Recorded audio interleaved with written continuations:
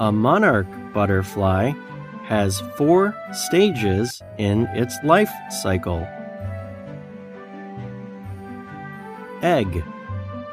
A female monarch butterfly lays an egg on a leaf. A caterpillar grows inside the tiny egg. The egg hatches in 3 to 12 days. The hungry caterpillar eats all the time. First, the caterpillar eats its own eggshell. Then, the caterpillar eats the leaf it is on.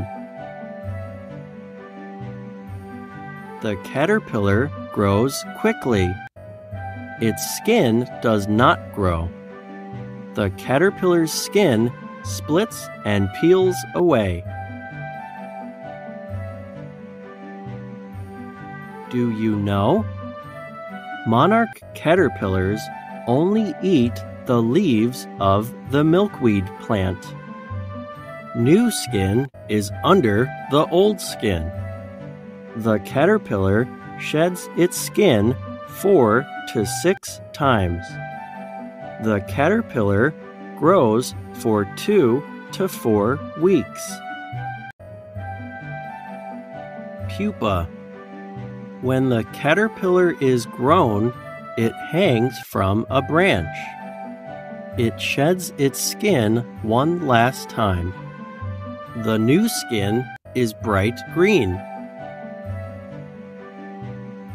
This green skin becomes hard. The caterpillar is now a pupa. It will stay inside its shell for 1 to 2 weeks. Adult butterfly. The pupa comes out of its shell. It is now a butterfly. Its wings are wet. The new butterfly rests. The butterfly must hang upside down, or it will not be able to fly. The butterfly hangs for 3 to 4 hours. The sun and air dry its wings. Then the butterfly is able to fly. It flies off to eat. It also searches for a mate.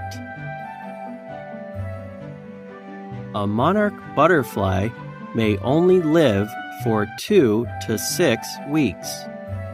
The female monarch lays her eggs. The butterfly life cycle starts again.